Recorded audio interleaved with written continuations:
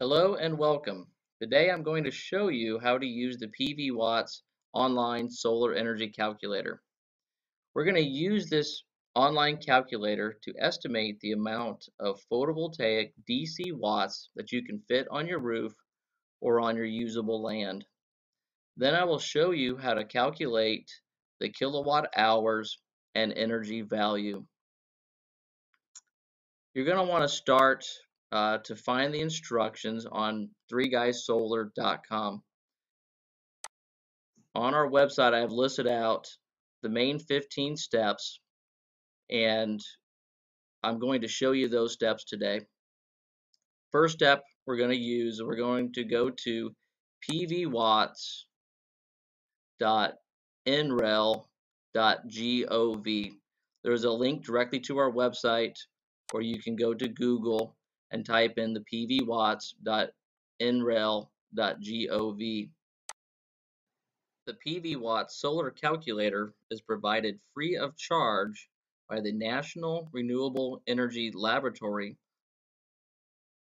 This interactive online calculator is used by manufacturers, designers, engineers, installers, and O&M professionals worldwide. They use this calculator to evaluate the potential property by comparing the many parameters to determine the most efficient way to get the maximum return on investment. Okay, let's get started. Click the white box and enter your address, then press go. This will take you to the Solar Resource Data page. PVWatts pulls the historical data from the Weather Center and uses it in the calculation to determine the estimated annual generation on your property. PVWatts is going to default to the closest weather data center to your property. The property that we chose is actually currently in Orlando, Florida, and you can see that PVWatts chose for us Tampa, Florida. We're going to click on the orange chevron, which will take us to the system info page. On this page, we're going to enter the parameters specific to our system. In these boxes, we'll need to fill out information or choose the default settings.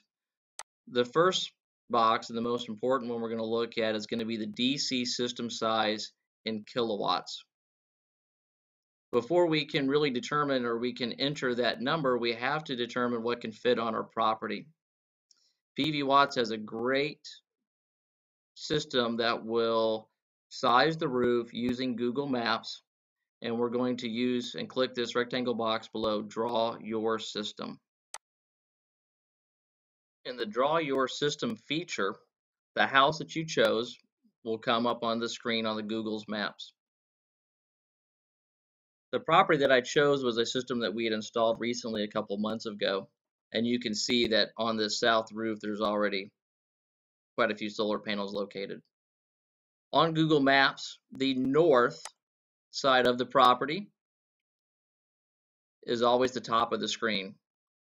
The south side of the property is the bottom side of the screen. To the right will be the east.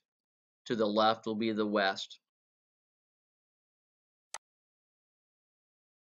So you can see that the south roof here is our first selection, and this is where we installed all our photovoltaic panels. This roof would be our east roof.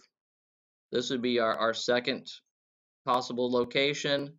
This roof is our west roof, would be our third possible location, which faces the street. And this roof of the top of the page is actually north facing. Typically, you never want to put them on the north, but south is always the best part of the real estate. To draw your system or to estimate the system size that you can put on a specific roof or in a single area, you click and you draw the corners of your roof or the area you want to size. In this area, the system capacity that it shows is 11.2 kilowatts of DC. You can click and drag these boxes and move them around, and you'll see that the number will increase or decrease based on the square foot area that you have selected.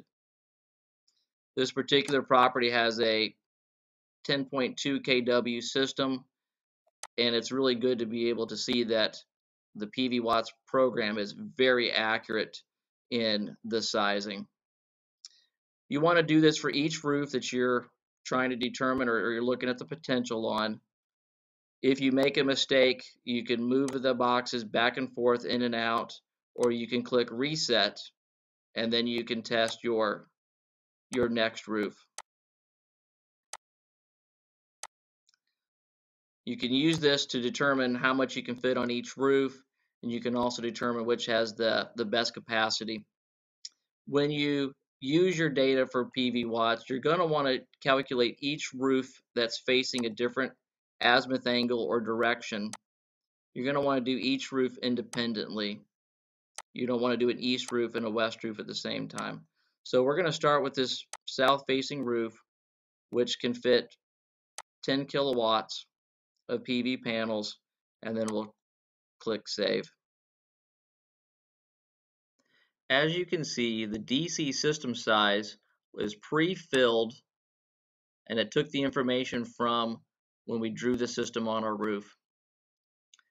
We're going to go through what some of these definitions mean, but you can see there's a nice information button next to each one of those with a detailed information and definition, so you have a better understanding of what they're asking for. The DC system size, that's our total system capacity in DC watts. Our next button here is the module type. Standard module is what's default selected.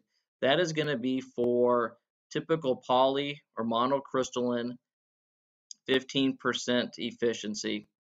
You can choose a premium, which is a higher efficiency of like a 20% rated module, or thin film, which would be a 10% efficient module. Just keep in mind, if you choose a thin film, your DC system capacity is going to be less because they're less efficient. The array type is going to be the mounting options. So a fixed open rack would be for a ground mount system. A fixed roof mount is what we would be selecting on this property because it's a roof mount. A one-axis tracker and the backtracking and the two-axis tracker, those are typically only used for utility scale properties. So for this one, we're going to choose the roof mount. The system losses percentages, there is always a loss between the DC capacity and the AC output. The default is set here at 14%. That is going to be want to be the minimum that you're going to use. In some cases, you may choose to increase that for houses or properties that have shade between 9 a.m. and 3 p.m., or if there are other selections for voltage drop. There's also a loss calculator you can use here to determine that. Our tilt degrees. The tilt degrees is going to be the tilt the panels are mounted or the roof is. This particular property, the roof is, I know it because I measured it, is 25 degrees. If you don't know, typically 20 to 25 degrees should give you a good starting point. The azimuth angle. The azimuth angle is the angle clockwise from true north, describing the direction that the array faces. The azimuth angle of 180 degrees, which is what is the default selection, is for a south-facing array. This is a true south-facing array, and an azimuth angle that is 0 degrees would actually be north-facing. An east-facing array would have an azimuth angle of 90, and a west-facing rooftop would have an angle of 270 degrees. The property that we chose, the panels are 180 degrees because they are facing true south. The advanced parameters, you can leave those set at the default settings. Those are not going to affect our calculations. Down here, the initial economics, so you want to look at your power bill. and verify what your cost per kilowatt hour is. And the initial install, this will be your total cost of installation, materials, permitting, design, and those kinds of things. The default that's selected is $3.30 a watt installed. And for a 10 kW, that would be $33,000. And for the utility data, you can enter in, I know where we're located at, we pay 13 cents per kilowatt hour. Now that we have entered all of our system information and everything is correct to the installation we're planning, we can click the orange chevron to go to the PVWatts results page. So looking at the results page, we can see that our 10 kW system facing south at a 25-degree tilt angle will give us an estimated kilowatt hour per year of 14,729. PVWatts on the results page will also give us the annual kilowatt hour per month with the total of 14,728. So you can see month by month what the estimated kilowatt hour production would be. And you can see that January and December are the two worst months, but you can see that the kilowatt hour production goes up in February, up in March, up in April, good in May, actually goes down a little bit in June and July. That is due to afternoon showers, humidity, heat temperature, and those kinds of things, but you can see that it actually goes back up again in August.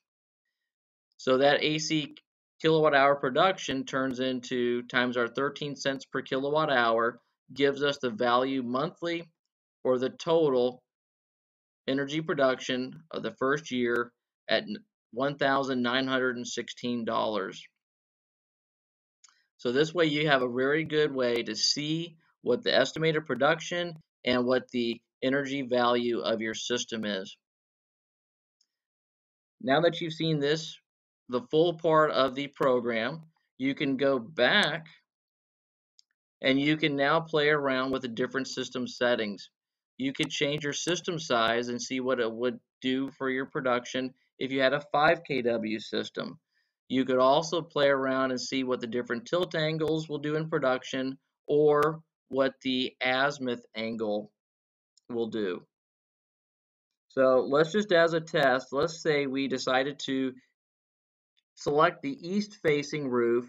We'll keep the system size at 10 kW, but let's change the azimuth angle from 180 to 90. The 90-degree azimuth angle is going to be for east-facing, and now we can compare the system loss or the cost value for the east-facing roof. So we'll change it to our azimuth angle of 90 degrees. We can now go back to the PVWatts. After we run the calculation for an east-facing system, we can see that the system will produce estimated 13,017 kilowatt hours per year and an energy value of $1,691 per year. So you can see that there is definitely a difference between east-facing and south. South is better in this case, and in most cases you'll find that. And in this case, 13,000 is a loss of 11.6% is the difference. But it's still a very good facing roof. And if you don't have a south facing, or if south facing is on the front of your house, you can choose an east facing roof, and you can compare using this program what the difference is going to be.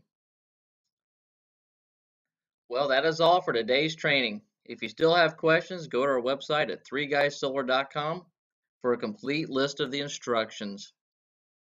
You can also leave your questions in the comments section below. Also, if you saw value in this training, subscribe to our channel for updates and new videos. Thank you for taking the time to learn more about solar energy calculations using the PVWatts online calculator. Now let's go solar.